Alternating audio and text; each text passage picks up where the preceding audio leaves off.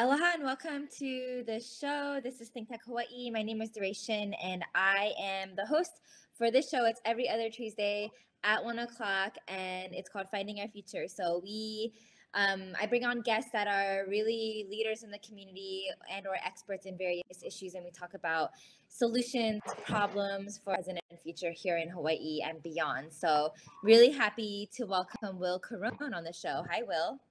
Hi. So Will and we went to school together. Yeah, we were both undergrads at the same time. Is that right? That's right. Yep. Yeah, and we worked in the school paper for the school paper together and various projects. But Will is it co-founder or just founder of Young Progressives Demanding Action? I'm the co-chair. Coach. I wasn't the original co-chair, so I can't claim that, but I'm the co-chair now, as of now. Our organization was founded at the very end of 2016, and I joined the first board, and I was a committee chair, a secretary, and eventually the co-chair, along with my co-chair Teresa Frick. So we have, Awesome. yeah.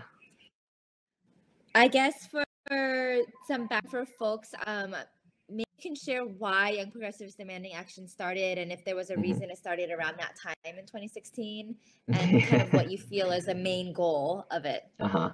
Yeah. I mean, Young Progressives Demanding Action kind of grew out of an electoral campaign, the work that some students were doing at UH Manoa in support of the 2016 Bernie Sanders campaign, actually. And I think the message that Senator Sanders was broadcasting in 2016 and is still broadcasting this year too, of people in general, but young people in particular, realizing that we actually do have power if we exercise it, if we work together, if we get organized, and we are able to fight for the values that our generation believes in a constructive and organized way, then we can actually make a difference. And I think that message really resonated with people. And so after the primary election in 2016 and Senator Sanders wasn't the nominee, the people that had organized the Students for Bernie movement on campus wanted to continue doing some work to advance the values that the campaign really kind of showed us were within us all along. And so rather than let that energy disappear, we decided to continue to organize. And by the end of 2016, the general election, when Donald Trump became president, I think that was kind of the second shoe dropping for us, realizing that we really needed to continue organizing and continue doing work, because not only did we realize that we have the power to make change if we do take on the work and do participate in the system and try to reform it as well from within and from without. But if we don't do that, if we do nothing, if we just allow things to happen and don't take our seat at the table as young people that represent the values of our generation, then someone like Donald Trump can become president, which everyone at the time was saying was impossible. It was not something that could ever happen. It was too absurd, and he was too outside of the normal sort of political class for it to make sense. But that obviously was completely wrong, and so I think it really awakened something in us that, hey, this is a moment in history where the stakes are really high, where we're facing down the threat of climate change, where we're facing down the threat of nuclear armament, we're facing down the threat of global unrest because of the socioeconomic injustices that are just rampant across the globe these days. So it's a really tenuous time for us. And if we want the outcome of this sort of, hopefully just 4 years, but we'll see, of kind of peak struggle, and try to reduce the struggle from here on out and not let it get worse and worse and worse, we really need to get organized and we really need to do something. So the very first event we did was a big march. It was the first thing that I participated in personally with Young Progressives Demanding Action, and it was just a week after, I think, the general election, and it was a march that was labeled as the Love Trumps Hate March, and it was kind of a unity thing. It was, people were upset. People that showed up to the march were upset about someone like Donald Trump becoming our president, and so it was kind of an outlet for people to express some of that disappointment and some of that fear, quite frankly. And so from there, we organized our first board. We had elections. As I said, I joined as a secretary initially. Wasn't exactly sure what this organizing thing was, but I knew I could show up to meetings pretty regularly, take good notes. I'm a communications person. As you mentioned, we worked at the school newspaper, Kaleo, Hawaii. So I have media experience, and so I could do, sort of like our social media and email list work and stuff like that. And then the work really sort of pivoted away from electoral stuff into legislative stuff. We sort of reduced our partisan slant. We weren't really associated with the Bernie Sanders campaign after the summer of 2016. But once the 2017 legislature got underway, we really sort of relaunched ourselves as a legislative advocacy organization that worked on bills and tried to organize average citizens, everyday residents of Hawaii to participate in the legislative process, to submit testimony, to come to office visits, to call their legislators and just tell them their opinion on a given issue, the important issues of the day. And so we really sort of rebranded a little bit, but doubled down on our belief in community organizing.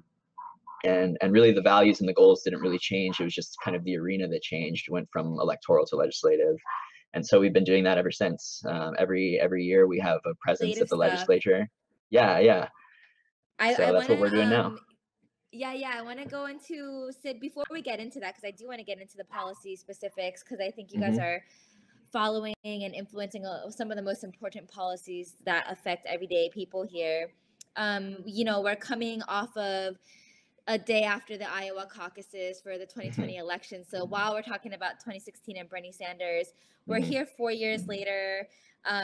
Bernie Sanders has run again, which I think maybe for us as individuals at least is really exciting.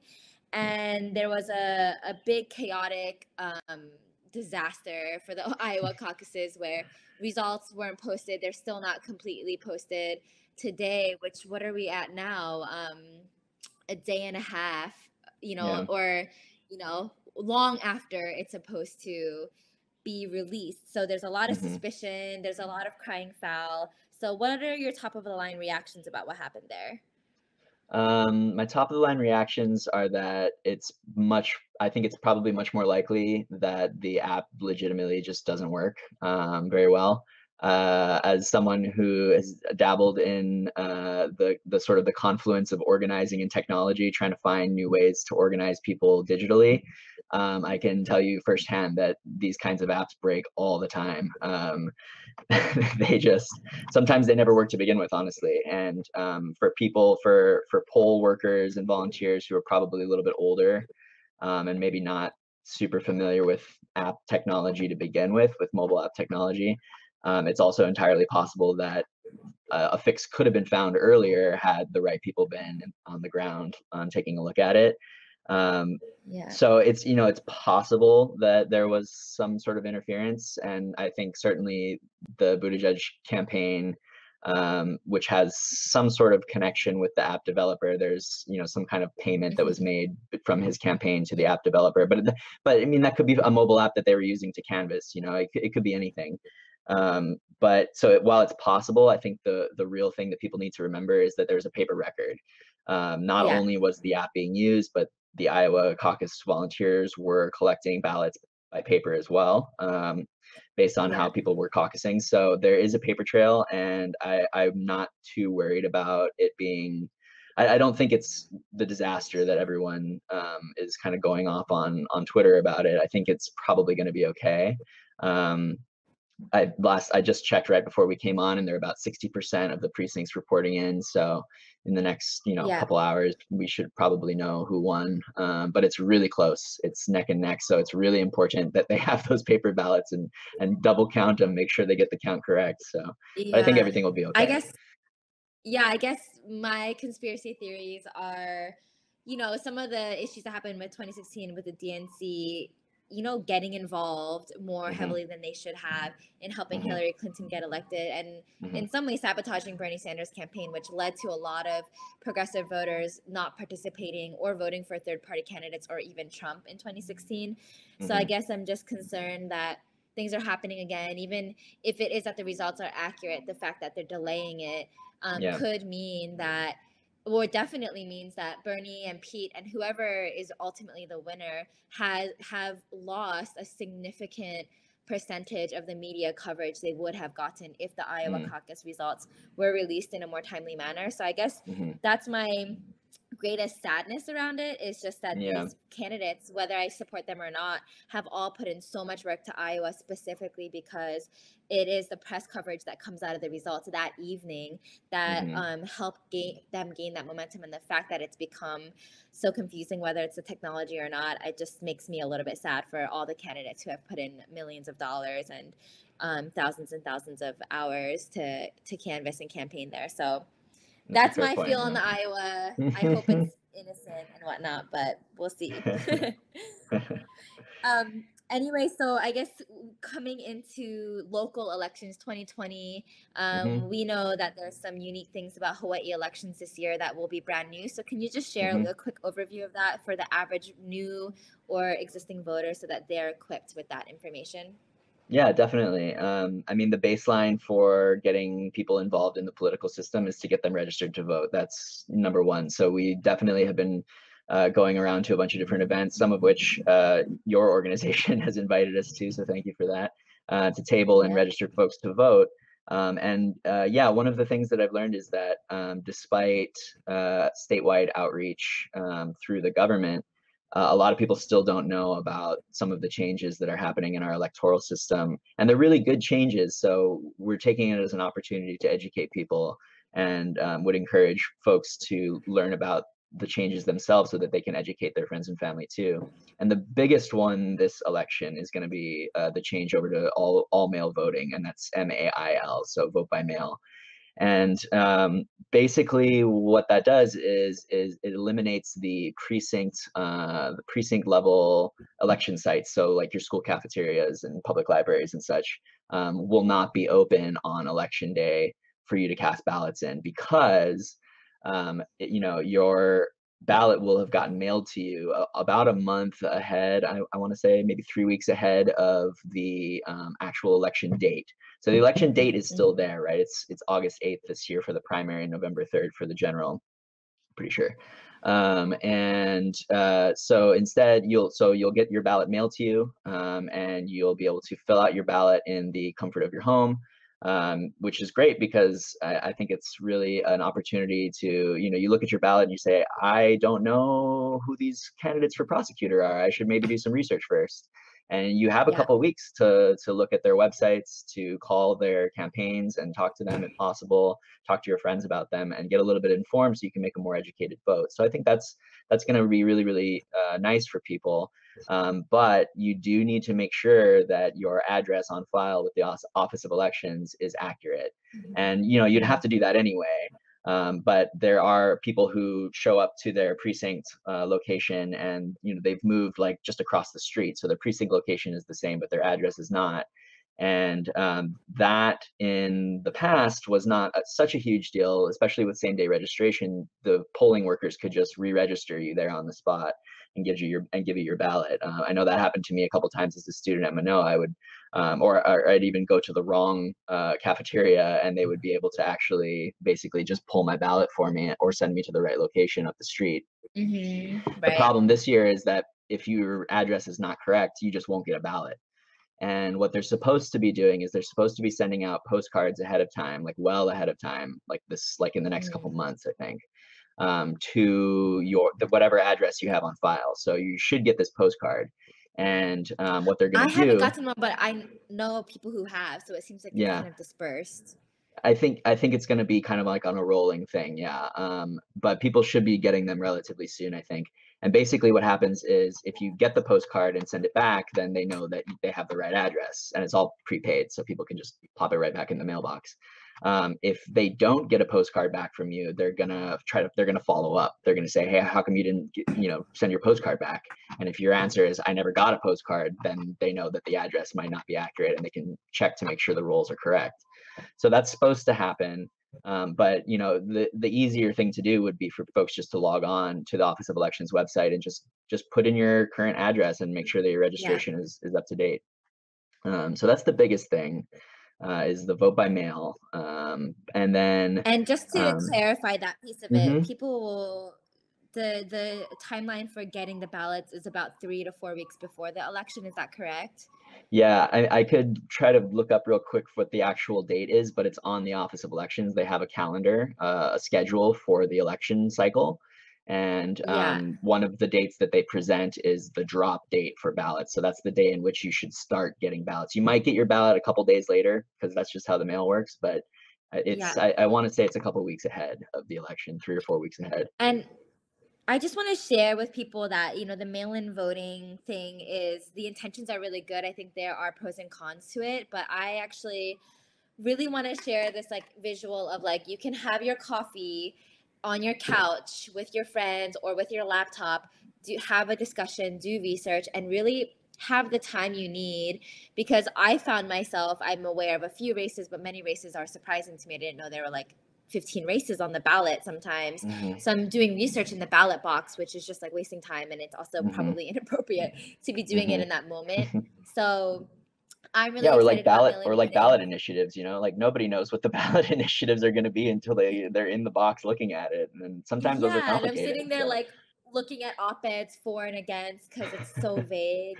So yeah. anyway, I think this is like such a great way for people who want to be informed to like get that ballot weeks in advance, have that time with their friends, family, and loved ones to like make these decisions and have these robust discussions. So I'm really optimistic about it. I do Mhm. think there are some barriers to overcome, but I really recommend and encourage people because Hawaii has a bad rep for being a low voter turnout state to Yeah, just take the and opportunity for the convenience, vote in your pajamas. All you have to do is walk out to your mailbox and go to the Hawaii Office of Elections website. It's all available online, so you don't even have to leave your house to do any of that or deal with the postcards even. But yeah, anyway, and I'm feeling really good about that. one other thing about that I should mention too, just for informational purposes, although the precinct level polling locations will not be open on election day the way they have been in the past, there will be early walk-in voting the way that there has been in the past still, for about, I think, for the 10 days leading up to the election, like it always has been, right? So if Mhm. you for some reason don't want to send your ballot in by mail, or maybe there's some reasons why people just absolutely have to vote in person and cannot vote by mail. The early walk-in locations are still going to be open, so that's Kapolei Hale and Honolulu Hale, about 10 days leading up to it. So it is still possible to vote in person. It's just that you can't go to your local school cafeteria to do it anymore. And I Yeah. think for most people that should be fine. I think most people would even prefer that. It may take a little getting used to, but I think overall it should be good, and it'll actually save the state a bunch of money too. So in the long run, Yeah. um, so that's happening this year. That's happening this election cycle. It's the Can you first of share the. also quickly about the Mhm. presidential preference poll timing? Is that's mid-April? So is it the same in terms of the mail-in, or is it more Yeah. of an in-person experience again? So that's a little different, but it does use vote by mail as its primary process. So what you're talking about is the presidential preference poll is the Democratic Party's selection process for who will be the nominee for president, to go up against Donald Trump. So that process is internal to the Democratic Party. If you are a registered Democrat, then you would be participating in that, but otherwise, not so much. But it's interesting because they are using vote by mail. Registered Democrats will get a ballot sent to them as well, but they're also using something called ranked choice voting, which is it's another one of this suite of kind of good government electoral reform initiatives that states are testing out here and there in small batches. So the first one is vote by mail. the first of those. The second, you could say, would be ranked choice voting. And what it does is, instead of, when you get your ballot, normally you pick one candidate for each office, and that's just it, right? Even if there's like 5 or 6 people running for it. And with ranked choice voting, what happens is you actually get to rank your order of preference. So you say, I think that, let's say, for me, it would be Bernie Sanders. I would put him first. But I can also pick from the other remaining candidates and rank at least up to the top 3 for the Democratic primary. It'll be the top 3. Ranked choice voting allows you to rank every single candidate choice, though, from 1 down to 10, 11, 12, and so on. And it'll still work. The process will still work. So what happens is, after everybody has ranked their candidates, software program, it can be done manually, but it takes a long time. But a software program, and they've had these for a long time, so they're very reliable. You can test it out for free online. You can, rank your order of lunch preference or something fun like that and test it out. But what happens is, the ballots are collected, and then the process goes through rounds of voting. So the first round, the software looks at everybody's number 1 choice. And if any one candidate has broken the threshold, then they are declared the winner. But more likely, especially when you have a bunch of candidates running, more likely what happens is nobody is able to break the threshold for victory. And so you have to go to the second round of voting. And so the way that ranked choice voting operates is, after that first round of voting, whichever candidate has the fewest number of votes gets eliminated from the election. And the people who voted for that candidate, their second place choices get redistributed. Their vote gets redistributed to whoever they picked as their second choice for the second round. So let's say you're supporting Joe Biden, and as of, like I said, 10 minutes before the show, Joe Biden was not doing super well in Iowa. So let's say that fourth he place. gets, so let's say he got eliminated in the first round because he didn't have enough votes. The people who did vote for Joe Biden, their votes would get redistributed to maybe Amy Klobuchar, maybe Elizabeth Warren, maybe Bernie Sanders, whoever they put as their second choice. And then in the second round of voting, the process repeats.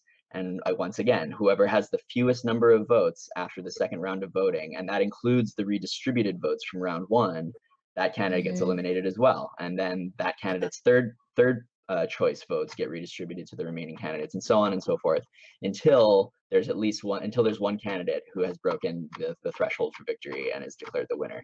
So what that does is it allows people to really vote their conscience. You don't have to worry so much about a spoiler effect. You don't have to worry so much about electability. You vote for the person that you think is best, genuinely best, because you have a almost sure likelihood that your vote will still count.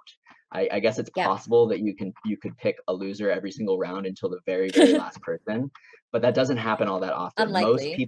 Most people will end up with their second or third choice, if not their first choice. So what you get is a candidate, what you end up with is a candidate that at least most people can live with, if not support, if not outright love. And it's just much less likely for unintended consequences of electoral campaigning to happen, and that allows candidates to campaign genuinely and to not worry about spoiling the election, and say, I believe in these things, I'm going to campaign, and not worry about it so much. So. And like trying to weave in people from all sides, like it allows them to be more authentic, and for people to vote in a way that's not based on fear, but more based on like alignment of values and beliefs. So right. I think that the ranked choice voting, the vote by mail, these are some of the ways in which Hawaii is really leading the way in terms of policy. So it's great that we're moving closer to a more direct democracy. Obviously, there's still some barriers in place, like the Electoral College, which puts Hawaii in like a funny position. But I think for April, what's unique about Hawaii is that the primaries tend to be more important because we tend to just be a blue state. It's really rare that Republicans win office in Hawaii. So that's just something to know as well for folks who aren't super deeply involved, that, the general election is not as significant of an influence, at least for your individual vote, because we tend to swing blue most of the time. So just getting involved in that presidential primary, as well as the primaries that are local. So that's April for presidential, and then August for the general election, as well as all the other races that are happening for our local government. Kind of. So just a quick clarification. Yeah. So the April event is, like I said, Democratic Party only, and Yep. it is just to decide who the presidential nominee is. That's all. It's a presidential preference poll. Yeah. The Hawaii has a primary in August where all the other races are decided. So, Democrats going up against Democrats for state house, for state senate, and as well as Mayor. mayor and prosecutor. What it does is it basically just eliminates, unless somebody wins outright with 51% of the vote, it moves on to like an elimination round. So you have two candidates, the top two candidates face off in the general, and then the general's in November. So it's weird. We have like a weird kind of like 3-step system, but only if you're a Democrat, or I guess a Republican. The Republicans have their own equivalent process normally, although they canceled it because they're just going to vote for Donald Trump, so they actually don't have one this year, but normally they do. But then Yeah. there's the primary in August and then the general in November. So it's a little confusing, but I just want to make sure that people understand that the April thing is Democratic Party only, and it's just for the president. And then the August primary is, like you said, the real actual election where we're deciding basically which Yeah. Democrat is going to sit in power, because we are such a Democratic state. So that Yeah. primary And is super important.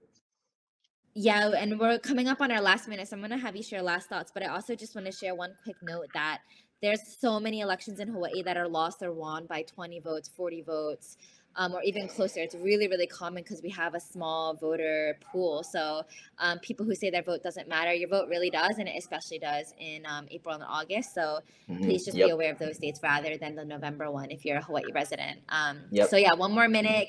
Share maybe living wage, anything really, really quick that you want to Yeah, leave people sorry, with. I blathered so much about other stuff, but yeah, there's some really important bills coming through the legislature now that people should look out for and try to support, including there's a bill that would raise the minimum wage. Currently, the language is $13 an hour by 2024, which is really just not even close to enough for people to survive on, and it just takes too long. So we're pushing for Mhm. $17 by 2025. And if people want Yeah. to support that bill with that particular amendment, they can go to raiseuphawaii.org. So raiseuphawaii spelled out .org. And Mhm. there's a bunch of different actions people can take to get involved. There's a bunch of different research there for people to look at if they have questions about the actual public policy itself. There's also another really good electoral initiative called automatic voter registration, which there's a couple bills going through that people should really support, because if people are automatically registered to vote, they are much more likely to participate. And we've seen evidence of that from states like Oregon. And it's just, it would make things a lot easier for people to just participate in the process with fewer barriers. And that's kind of what YPDA is all Yeah. about, actually. So we really support that That's initiative too. awesome. So, Yeah, and and there's a I bunch think of you other guys ones too, support but some we're of out of them. time.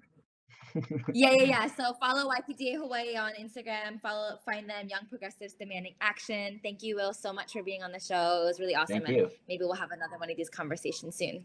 Yeah, Thanks. sure. That'd be great. Thank you.